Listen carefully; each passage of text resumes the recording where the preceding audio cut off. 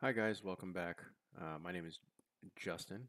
My call is Kilo Oscar 4 Charlie Echo Quebec, and in this next video of the FLDigi series, we're going to be going over the graphical user interface.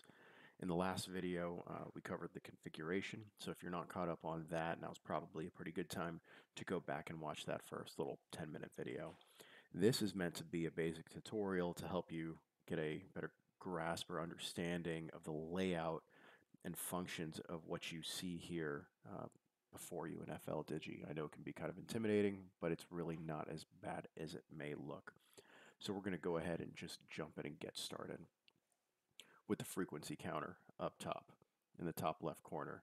Clearly, it's pretty self-explanatory. This should match the frequency that is on your radio. This this drop-down box right here will, depending on the rig that you have it connected to, I currently have mine connected to an ICOM 7300, will reflect the current mode of operation that you are in. So my rig likes to see this as packet USB. On the radio, it shows up as USB digital.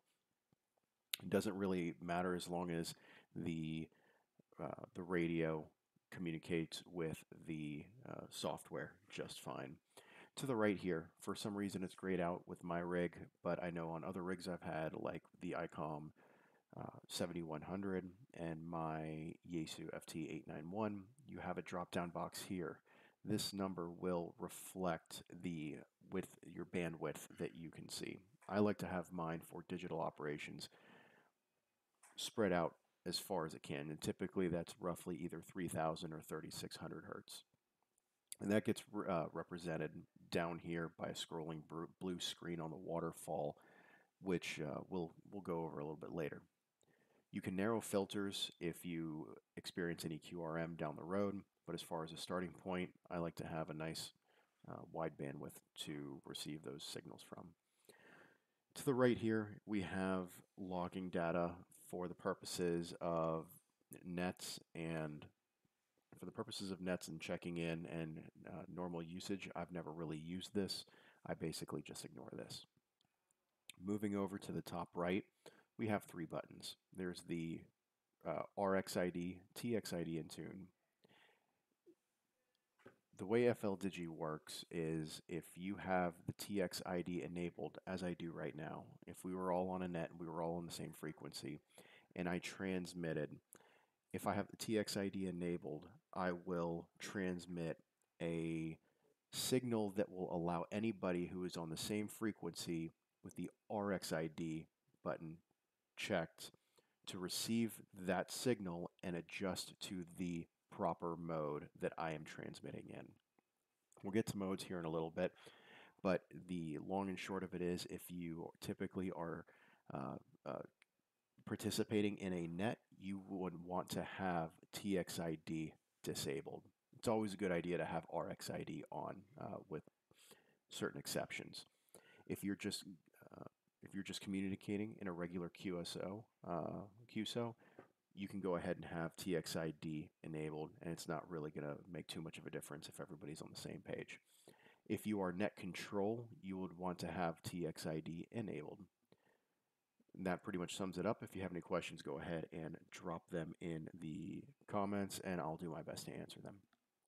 The next button's Tune. Again, fairly self-explanatory. This tan beigeish panel is the receive pane. Any data that you receive or any signals that are decoded will be put up as text in this receive pane. The blue pane right below it is the transmit pane. This is where you would type in anything that you would need to transmit before hitting send, and we'll go ahead and discuss sending and other functions. Maybe this video if we get around to it, but it may be a later video.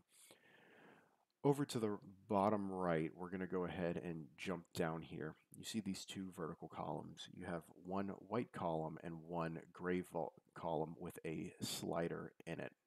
This is probably one of the biggest things you need to pay attention to whenever you are communicating. On the right column is the slider bar for your squelch. The left white bar is the signal received So as you receive a signal, let's see here, we've got a signal right here at 1500 hertz. We'll see if we can, if it'll raise up a little. You can see kind of a little green signal there. I'm pretty sure that I'm in the wrong mode. Let's see if we can grab something a little bit narrower. I doubt it's going to be the right one, but it may be close enough. There we go. So, pretty sure I'm not in the right mode. Doesn't look like I am, but this gives a good representation of what we're looking at. You'll see that green bar jump up and down according to the amount of signal that you're in. Now, if you're in the right mode, if I was in the right mode that this person's transmitting in, it would basically be a steady, consistent level where that green bar is at. This slider here is a squelch. You want to make sure that the slider is set below the green bar when you want to decode text, but above the green bar when you don't want to decode text. For instance, you have QRM or you have atmospheric noise, or the mode that you're operating is very sensitive. You want to sometimes set that slider up a little bit high, but you also want to keep an eye on it, because we've all been in that. We've all had that experience where we're in the middle of a QSO and all of a sudden the signal just fades. That can happen, and that can happen here as well. And if your slider is set just below where that green bar is, and that signal kind of fades out, you can just go ahead and it can stop decoding because the signal has then dropped below the squelch. Keep an eye on that. To enable the squelch, you're going to go ahead and click on the SQL button here, and typically it'll be yellow when it's not decoding anything. To turn it off, you just click it. The little square to the left will gray out. I typically leave it on. AFC, it stands for automatic frequency control. I typically leave that off always.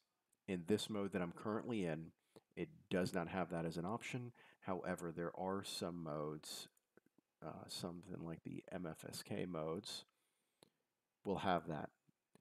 And what that will tend to do is have the frequency that your rig is listening in, or your FLDigi is listening to. It will adjust the offset by a couple of hertz here and there, and it will float to try and keep what it thinks is a signal. I find this to be more of a problem than it is worth. I always leave it off. If everybody's transmitting on the same offset, you should be good to go, and there should be no reason to have that frequency counter floating. To the left of that, this green diamond here is your audio input. You want to make sure that your audio levels for your rig and your computer system are set so that you're not overdriving the audio for the software. If you're overdriving the audio for the software, it'll be red or black. You want it to be green virtually all the time. To the left of that, this number right here where it says -3 is your transmit attenuator. You want to use this to try and get your ALC to the sweet spot. Depending on what rig you have, that could be at different numbers. I've currently got mine set to -3. Depending on the frequency that I'm operating at, I like to check my ALC on my 7300 and adjust this as necessary. You can do tenths of a decibel by clicking the single arrow, and the double arrow will bring it 1 whole decibel. Let me return that back to 3, and we'll continue on. So we're going to go ahead and jump over to the waterfall display. Now you can see this waterfall display goes about to 3500 because I've got this software in full screen mode. The rig is only picking up to 3000 hertz, and this is the offset. To locate a signal, if you see a signal that is that you want to try and decode, you'll go ahead and just put your cursor over it to the best of your ability and say, we see a signal at 1000 hertz offset. We're just going to go ahead and click. We got close enough there, but we're at 986. So we can see that our offset is not exactly at the 1000 we want it to be. So we're just going to go ahead and bump it up here by using these arrows. So the double arrow will bring it up 10 hertz, and then the single arrow will bring it up another 4 hertz by clicking it 4 times. 1, 2, 3, 4. So again, now we're centered on 1000 hertz. When you're on the frequency that you want, the actual offset that you want, and you're worried that you might click off somewhere and lose any data, you can go ahead and click on the lock, and that will lock your transmit frequency to to that 1000 hertz or whatever hertz you offset you selected at. That allows you to listen to other offsets, and still when you transmit will transmit on the offset that you locked it to. QSY will adjust your rig to to center the offset within within the bandwidth that you have set. So currently I have set at currently set at 1000. If I click QSY, it will shift the radio so that my 1000 offset is now sitting at 1500, right in the middle of the bandwidth, and that helps for if you're trying to use narrow filters. If you've got a lot of signal on, above or below that frequency, and you want to tune it out and you want to tighten the filters, I know my ICOM 7100, my filters won't necessarily, I can't cancel out everything above 1000. It'll cut down to about 1500. Let's go ahead and demonstrate that here. So I can bring my filter in, but I can't go any lower than that. I can bring the bottom side up and filter out the bottom side, but that leaves me with a predicament. If I only want to, if I have something that's just above my 1000 hertz that I need to cancel out, I can't really get there effectively. So I'll go ahead and reset my passband filter, and I'll hit this QSY button, and that will go ahead and allow me to center the signal at 1500 right there in the middle. And then I can adjust my filter so that I'm exactly where I need to be, and I can filter out everything around. And I just did that by setting the filter on my rig, which I have preset to filter 3 is the tightest filter. So I'll go ahead and bring it back to filter 1, which is my widest filter, and we'll continue on. The green bar below is just your, I believe it's your audio input, completely irrelevant to what what I use it for. I basically just ignore this. Moving over to the left are up top here are your waterfall controls, and these controls here are all aesthetic. It just applies to how, and you'll set the personally to what you prefer the waterfall to look like. I kind of like having mine a little bit brighter, so even though the noise is a little bit further down, I can still see any signals that are still down there, perhaps deep in the noise.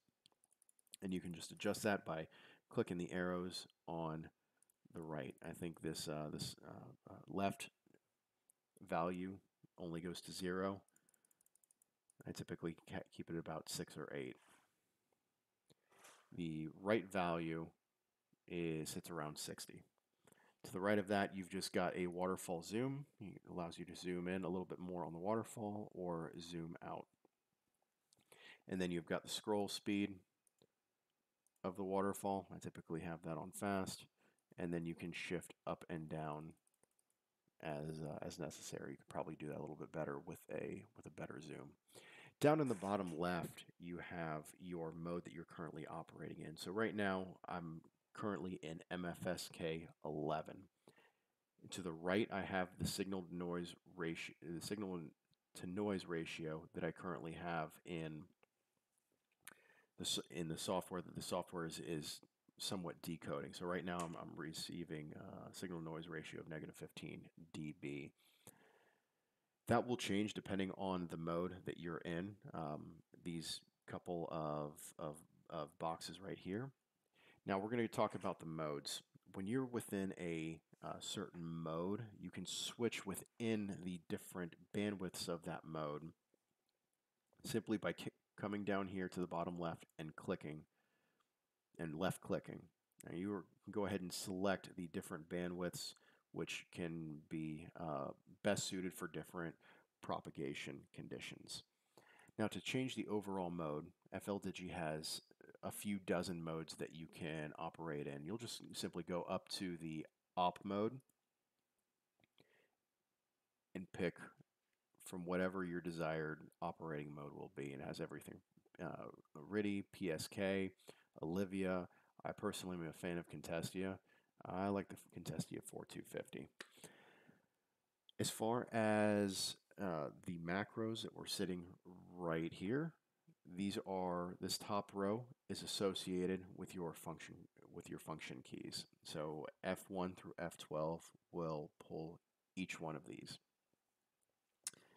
And it's simple. All you need to do is left click on a macro in order to send, in this case, an RSID CQ. So I'll just go ahead and send that now.